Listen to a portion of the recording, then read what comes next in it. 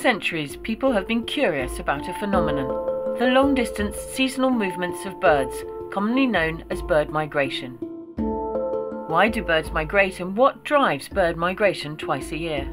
What is the difference between spring and summer migration? Which are the main routes that the birds take, and where are the sites that they use to stop over? And crucially, are they safe?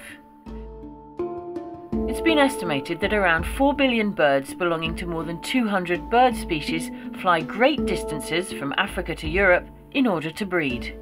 While bird migration is a long and perilous journey, it is vital for the bird's survival. Migratory birds prepare in advance for these long flights by storing fat in their bodies, which gives enough energy to undertake their long-distance journeys. Saving this energy by taking occasional breaks during these long journeys is another precondition of successful migration. Macedonia is situated along the Morava-Vardar Flyway, which, compared to other migration routes such as the Adriatic and Black Sea flyways, is not as popular with the migratory birds. This, however, is only a recent trend. Тоа што го карактеризираше Балканскиот полуостров до пред 50 години беше и Моравско-Вардарскиот прелетен пат, меѓутоа со исушувањето на големите блата како во Македонија, така и во Грција, овој пат има загубено на значење.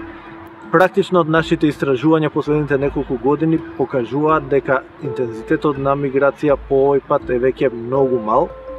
Се наблюдуваат или помали јата, главно на штркови, или поединечни прелети на грабливи птици, меѓу кои има интересни видови веќе исчезнати од фауната гнездечка на Македонија, меѓутоа ете може да бидат наблюдувани. Higher concentrations of migrating birds can be seen close to Macedonia's 3 largest lakes during the winter months. For wintering birds from northern Europe, these lakes are safe havens as they offer food and milder weather conditions. Покрај Доранското езеро огромен број птици минуваат или зимуваат на Охридското и Преспанското езеро. Ние знаеме дека секоја зима се движи бројката помеѓу 20 и 40 илјади на Охридското езеро, од прилика 15 до 20 илјади единки на Преспанското езеро, меѓутоа промената на овие птици е веројатно огромна, затоа што од ноември па до март се среќава овој број, тоа се птици кои што постојано доаѓаат и постојано заминуваат понатаму на југ, така да тие две наши езера се најважни како коридор еден или место за одмор или за презимување на птиците во Македонија. Birds face various kinds of dangers as they migrate, such as bad weather conditions and lack of food.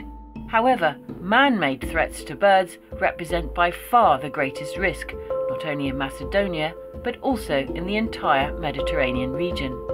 The main threats to migratory birds in the Mediterranean are illegal killing, which involves shooting, trapping and poisoning of migratory birds, renewable energy sectors such as wind farm developments, a lot of raptors, storks and cranes often collide with the wind turbines on their way south, and finally loss of key stopover sites that the birds use for feeding and resting in their breeding grounds and in their wintering grounds, which are lost to development, urban developments, tourism developments and others. Given that these threats to migratory birds are present throughout the Mediterranean, joint efforts are urgently needed to try to combat them. The capacity development for Flyway Conservation in the Mediterranean project has been launched to try to reduce the dangers faced by birds on their migratory routes through this area. Активностите кои ги спроведува Македонско еколошко друштво во рамки на овој проект подразбираат утврдување на прелетните патишта за птици на територијата на Македонија, соработка и унапредување на локални конзервацијски групи за истражување на птици и соработка со енергетски сектор.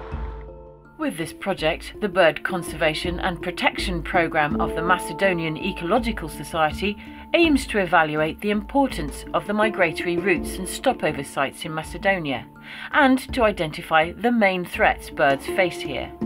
In addition to this, MES has developed bird conservation and protection capacities by building networks of volunteers and collaborators.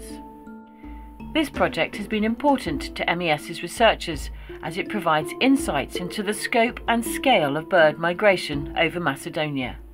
However, questions such as the impact of habitat changes on the birds' stopover sites and the extent of illegal hunting and trapping of migratory birds remain to be answered.